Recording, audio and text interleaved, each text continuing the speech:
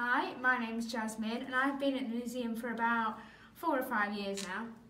And just behind me here is the dark cells, and a lot of us don't really like coming down here. I remember speaking to a teacher one time and she said that even she wouldn't dare come down here and just sent the kids down on their own.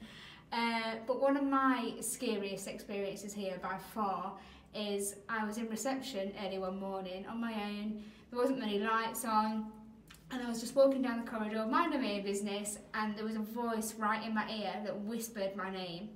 And it's by far the scariest thing that's ever happened to me, and even now it still scares me. And another one of the scariest things I've ever had is, it was a Saturday, so there was no upstairs staff, managers, that kind of thing. And I was on my own in the corridor and I heard a lady crying. Now I knew it wasn't anyone, well I hoped it wasn't anyone, because there was no staff in. But then I asked one of the girls who work in the cafe and she said they've been hearing the same thing. So I try not to think about it too much, but it does scare me.